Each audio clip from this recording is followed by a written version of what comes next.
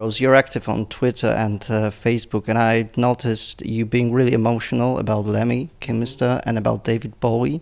What did these artists mean to you? Well, Lemmy was our friend. Yes, yeah, we were actually quite close to Lemmy because he was one of those people that was a great supporter of the band, but he was also a great friend. And because we were always touring and Motorhead were the same kind of, set of people, we played with them. I went on stage and played with the band a couple of times as well, and we went out with them, partied with him. We were his favourite band. We were actually really quite close to him. Unlike a lot of rock and roll people, where you meet for 1 minute in a bar and you go, "Hey, he's my friend." Steven Tyler's my friend. You meet him once. We met him a lot of times over 20 years. He's a great supporter. He was a really kind person, and he's really good. So we were very sad, and yesterday we were at a radio station and they played us Lemmy's last interview a few weeks ago, and he said one of his favourite bands was Skunk Anansie, and it was very emotional to hear it. Yeah, to hear his voice was... So, we were both in tears, actually. Very sad, and I think it's a loss because he was an icon, and he was a person that followed his own, track and lived his life the way he wanted to, which a lot of people don't do. So that's why he's iconic.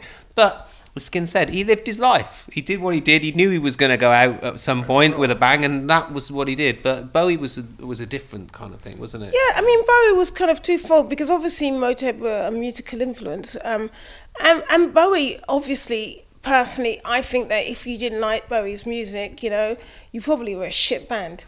He's influenced everybody artistically. I think Bowie's music was so different in many. Exactly, many different eras. So whether you play this or that, if you couldn't find something in there, then if you couldn't find an influence in there, an inspiration in there, on lots of different levels, musically, also looks-wise, video-wise, he was in movies, did lots of different things. So there's that. That's sad to have that loss because he was still releasing music.